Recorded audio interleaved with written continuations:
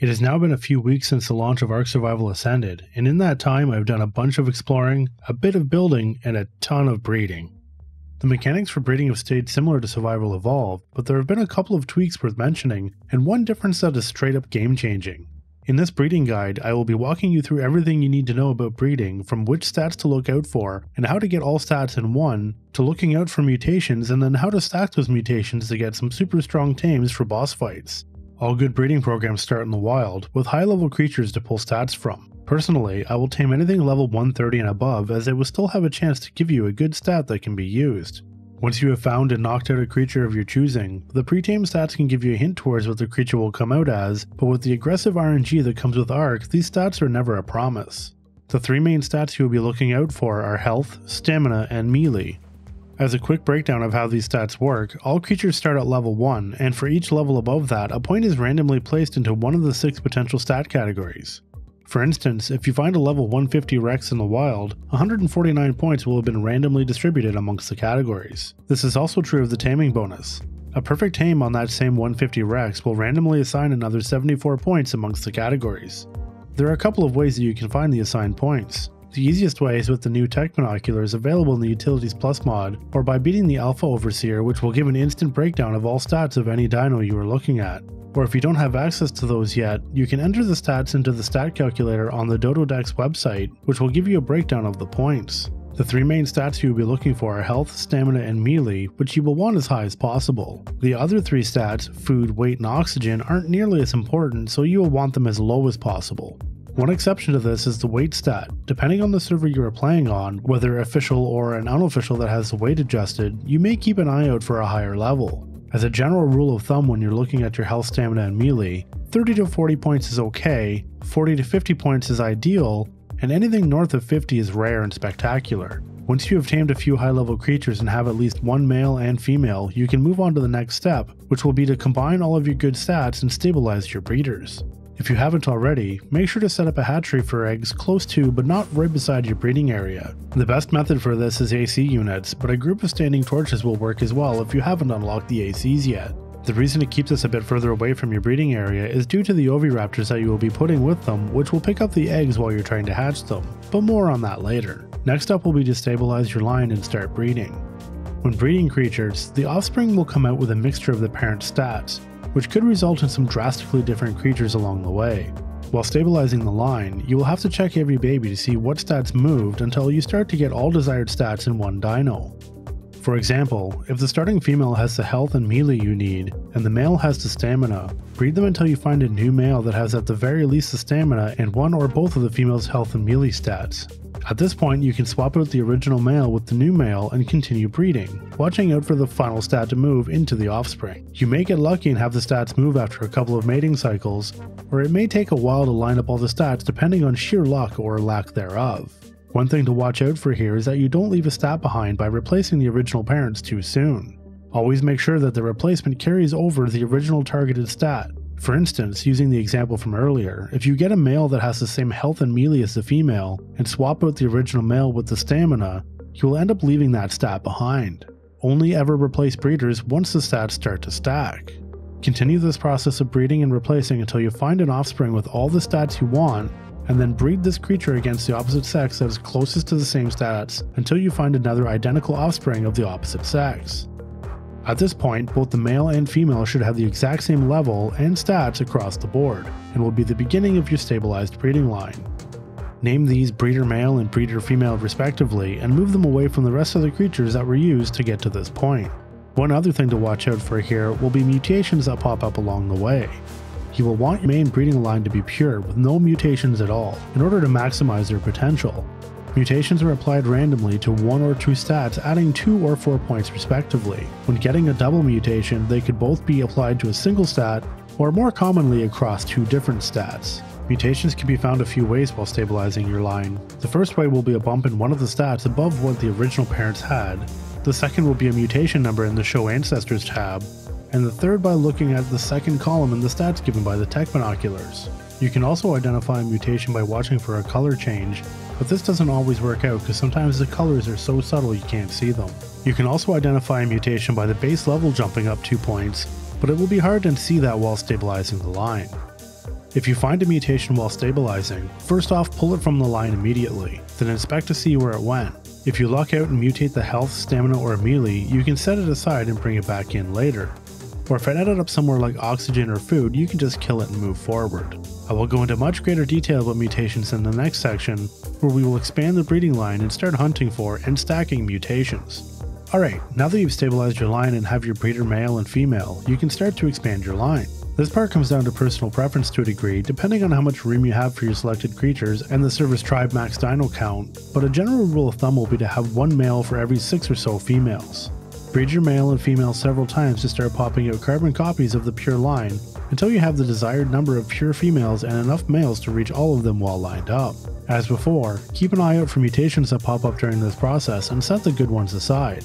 These will be much easier to spot now due to your line being all the same level. If you stabilize your line at 250 for instance and one pops out at 252 or even 254, you will know right away that a mutation has occurred and to set that aside. You will want all your main breeders to be completely mutation free.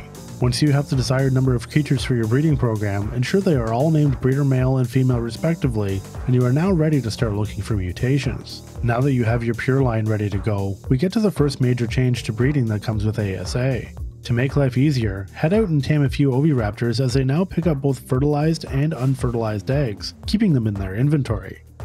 The pickup radius is pretty big on these little helpers, so you would only need a few strategically placed along your line to pick up all the dropped eggs. I have been placing one with each male along the line, but this is probably overkill.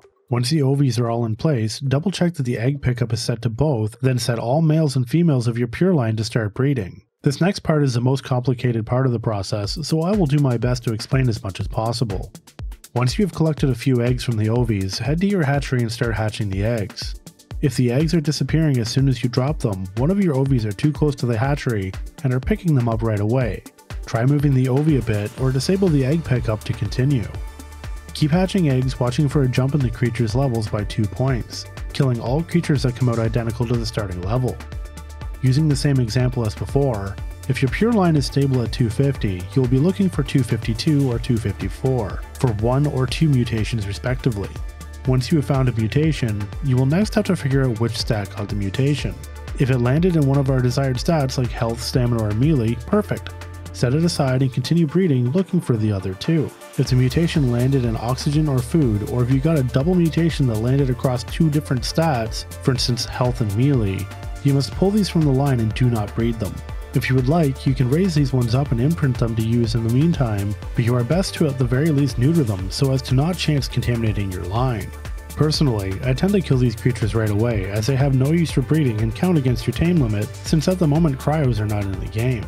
Keep breeding your pure line until you have 3 mutated creatures, 1 for health, 1 for stamina, and finally 1 for melee. Make sure to name these tames to keep track of them. I typically use a naming structure like Melee Mud X1. Next you will choose which mutation you would like to stack first. I typically start with melee and check its sex. You can now disable breeding on all of your pure breeder males and set them aside from the line. If the mutation is on a female creature, breed it with the pure breeder male until you get an identical mutated male. If the mutated dino you choose is male, you can place it into the line with the pure females and resume breeding. Now that the mutated male is breeding with the pure females, you will be keeping an eye out for 3 things with the offspring. First off, you will need enough mutated males to reach all of your females. So continuing with the example from earlier, if your mutated creature is level 252, watch for 252 males to pop out and allow enough to grow up to replace the number of pure males you had originally. The second thing you will want to watch for is females mutated at 252 or any offspring that come out at the same level as your pure line at 250. These you can kill right away, as we do not need mutated females for breeding, and the 250s carry the mutation without the stat itself. Another thing that is possible once you start stacking mutations is popping out a mutation on the original stat. For example, if your current mutated creature is 254, and a 252 comes out, the creature got a mutation on the original stats and not the mutated stats. Last thing to watch for is your stacked mutation, of course. If your current mutation is sitting at 252, watch for offspring that come out at 254 or 256. Once you find one of these, the next step is to verify where the mutations landed. With any luck, the mutation will land on the stat you are trying to stack, and then this will become your new mutation. Name this one Melee Mutt times 2 and replace Melee Mutt times 1 in the line. Same as earlier, if this mutation comes as a female, breed it against the pure breeder male to flip the sex. If you got a double mutation, be sure they both landed in the same stat, which is quite rare. If one landed in melee but the other into anything else, this creature will have to be removed from the breeding program. Repeat this process until you are satisfied with your mutation level. An additional note on mutations here, all offsprings take the mutations from both parents to a maximum of 20 per side. When this is reached, they will stop mutating altogether. If you breed two mutated creatures together, even if they have identical mutation stats, the offspring will show both mutation counts effectively doubling the mutations while keeping the same stat. This is why we keep all mutations on the father's side while stacking mutations, and breed him with the pure females. Leading up to mutation number 20, you have the chance of a mutation coming from either the mother or the father, but once you get 20 mutations into the father, the rest of the mutations will be coming from the mother's side only, cutting the chances of further mutations happening essentially in half. You can keep breeding in this manner until you reach a total of 255 points into a single stat, at which point it will stop stacking. So if you started mutating at 51 points, you can add 204 points through mutations to that stat. But you may run into another problem at this point depending on where you are playing, but more on that shortly. Once you have reached your desired mutation level, you can now remove these mutations from the line and start one of the other two stats, following the same process, breeding the first mutation against pure females, and stacking them until you reach your desired mutation stack. Once you are happy with the mutations you have on all three stats and no longer plan on mutating them further, you can now breed the mutated health, stamina, and melee creatures together to get all three mutation stacks into a single creature. This is where things can get tricky depending on what server you're playing on. If you're on official servers, the maximum creature level was 450 for Survival Evolved, and I would assume it is the same for ASA. If you start with too high of a level creature, heavily mutate it, and then add the 88 experience levels that you can obtain, you will be way above the server limit and the creature will be deleted when the server restarts. To avoid this, you will have to be mindful of the number of mutations you strive for, and also breed with a low-level creature to tank the oxygen and food stats to give yourself some more wiggle room. This can be done at the end of the mutation process or right at the beginning while stabilizing your line. To do this, tame as low of a creature as you can and breed it with your creatures to move the low oxygen and food stats, potentially giving 50 to 60 points or even more worth of space below the server cap. I have one final note about mutations, and this one is an absolute game changer that came with Ark Survival Ascended. In Survival Evolved, the mutations were directly attached to the stats, meaning if you found a higher base level for your desired stat, you would have to start all over with your pure line and restart stacking mutations on the new stat.